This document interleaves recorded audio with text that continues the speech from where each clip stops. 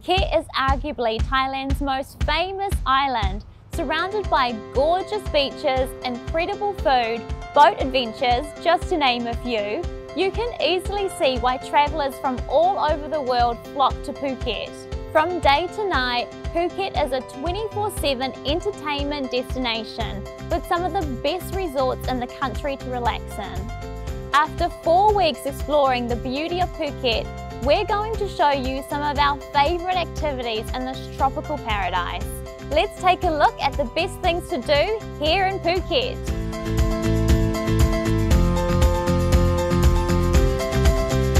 I am an absolute sucker for a water park or a beach club.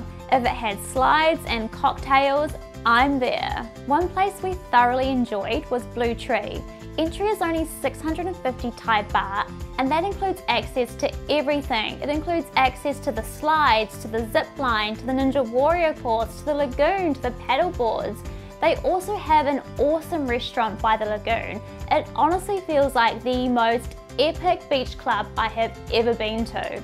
Because of the massive size of the lagoon, it doesn't feel as cramped as a typical beach club. You can relax in the sun in peace. They have a couple restaurants at different price points, so you can fill up your tummy with delicious food on any budget. Blue Tree is definitely one of the most underrated attractions here in Phuket.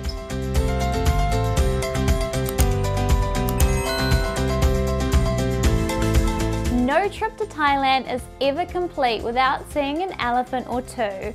There is nothing more magical than watching these gentle giants roam freely about. It is a memory that we will always treasure. At these elephant sanctuaries, you get to learn about the elephants.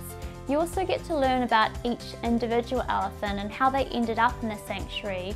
You learn about how they care for them and about their diet, and you even get the chance to feed them, walk with them, and if you're game enough, swim with them.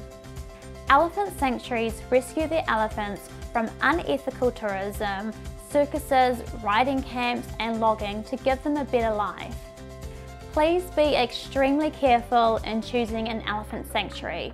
Some places claim to be ethical, but they still mistreat the animals. I highly recommend doing your own research online prior to choosing an elephant sanctuary.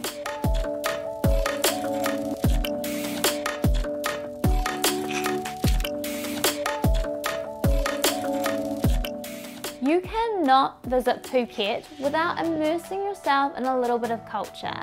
The Big Buddha statue is one of the most important landmarks on the island. It stands 45 meters high and offers incredible views over Phuket. As Big Buddha is a religious site, ladies, remember to cover those shoulders and knees. Our travel tip is to arrive early, as it will be very quiet and you can get some awesome pictures on the staircase with little to no people. Entry is free, but they do rely heavily on public donations. We recommend donating if you've got a bit of extra cash to spare. In Thailand, markets are absolutely everywhere. They are a big part of the country's identity. It is just something that you cannot miss out on. They are so enticing, from mouth-watering cheap eats to marvellous live entertainment and bizarre knickknacks. Wandering through and around the markets of Phuket will always be a favourite of ours. The fresh food at the markets is one of the biggest draw cards, with food prices ranging from as little as 10 baht to 100 baht. With these budget-friendly prices on offer, it's easy to see why so many locals and tourists visit the markets daily. We recently did a video on the best markets to visit in Phuket. If you're unsure about which market to visit, make sure you check that video out. We'll leave a link in the description below.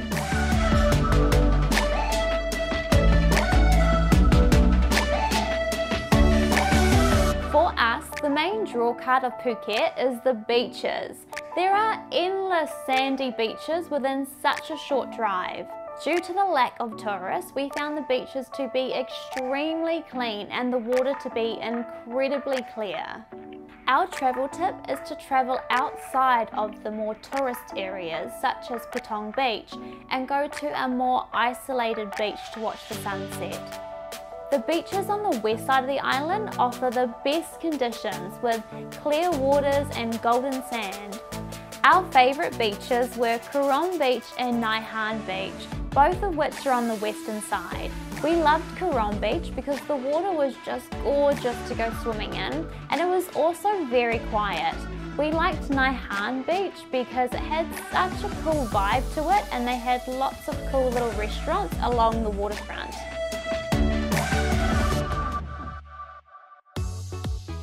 If Phuket's beaches aren't your style, grab a ride and head to the jungle, where you can fly through the forest at Thailand's longest zipline adventure.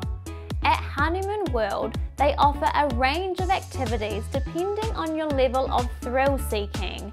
They offer ziplining, abseiling, and even a skywalk through the jungle.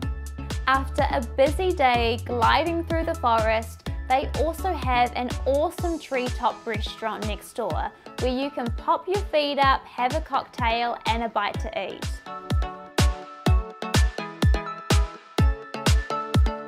The crystal clear waters that encompass the island means that there is ample opportunity to jump on one of the thousands of boats to explore. Boat tours are one of the most popular activities as there is something for everyone. From diving to snorkeling to nature walks, partying, relaxing in the sun, I mean the list goes on. There is a boat tour for everything. A simple Google search is the easiest way to find the exact tour that you want. Or feel free to go down to one of the piers and talk to a local boat driver. You can often hire them for the day. Prices for boat tours are cheaper if you join a group tour. Or you can opt for your own private experience, just be prepared to pay a little bit more. Phuket is renowned for its crazy nightlife, red light districts and party streets, where you can dance until the sun comes up. But if that's not quite your speed, Phuket also offers a range of phenomenal bars and beach clubs, where you can relax, watch the sunset go down while enjoying exceptional cocktails. Phuket is surrounded by over 30 picturesque islands, and it would be such a shame to not at least visit one of them. There is a huge selection of day trips to many different islands, just take your pick. Two popular islands to explore are the Phi Phi Islands and the Ziplining Islands. With the Phi Phi Islands, you have the option to stay on Koh Phi Phi Dong, which has hotels, restaurants, bars and a vibrant village. From there, you can jump on a long-tail boat and explore the surrounding islands, such as the infamous Maya Bay. Ziplining Islands was one of our favourite places. It offers some of the best diving sites in the world because it is so remote and so untouched. We loved the Ziplining Islands so much that we created an entire video on this unbelievable experience. We'll leave a link in the description below if you would like to check out that video. As you travel between the different areas of Phuket, you'll realise that it can be quite hilly. The upside to this is that there are so many spectacular viewpoints which offer breathtaking views of the island. Being a photographer and a videographer, we are absolute suckers for a gorgeous shot, and Phuket has plenty to offer. If you have time, we recommend checking out one of the many viewpoints. Black Rock Viewpoint was one of our favourite viewpoints. It is challenging to access, but you are rewarded with only having to share the spot with a few other people. I hope this has given you some ideas for when you plan your dream trip to Phuket. Let us know in the comments if there's anything else you'd recommend when visiting the island. We'd love to know.